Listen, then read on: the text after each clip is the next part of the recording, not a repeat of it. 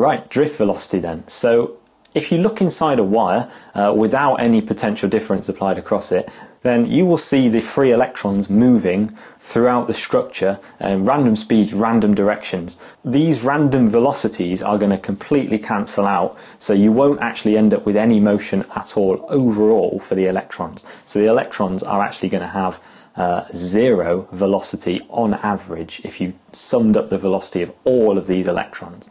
Now if we do apply a potential difference across this wire, then these electrons are going to want to drift towards the positive end of the supply just because they've got a negative charge. Now there will be a very slow overall motion, a very slow overall movement towards this positive end of the supply, and this is called the drift velocity of these electrons. Let's have a look at how we can calculate drift velocity. So let's have a look at our wire. Now our wire has got a certain number of electrons in it, free to move per cubic meter. It has an electron density. So this is only the electrons that are free to move. These are the conduction electrons. And we're going to define the number of these per cubic meter of wire as a lowercase n. Now, these electrons are going to move through a volume of this wire. Let's call that volume V with, and of course the wire's got a cross-sectional area A.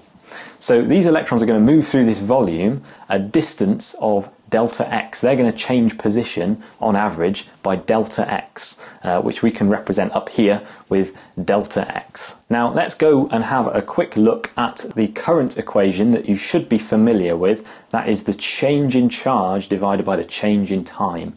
Well, let's have a look at the charge flowing through this volume. So the charge flowing through this volume is just going to be the number of electrons that flow through it multiplied by the charge on an electron E. So the number of electrons is going to be given by NV. That's the number of electrons per cubic meter multiplied by the volume. And we're going to multiply that by E, that is the charge on an electron, to get the total amount of charge moving through this section of wire. And if we want to work out the current, we just take that total charge and we divide it by time t.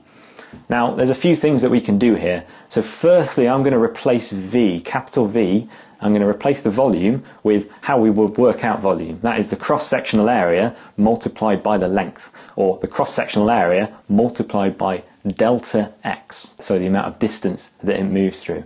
Now let's look at it in more detail, let's look a bit more closely. Well, have a look here. We have got delta x divided by delta t. Delta x is our change in position, delta t is our change in time. Change in position divided by change in time is velocity. Okay, so we're just going to replace that with velocity, and there we have it. We have what we call the transport equation involving drift velocity. So it's the current, and then we've got the number of electrons per cubic meter multiplied by the cross-sectional area of the wire multiplied by the drift velocity of the electrons, that is the average overall motion of the electrons through the wire, multiplied by the charge on an electron.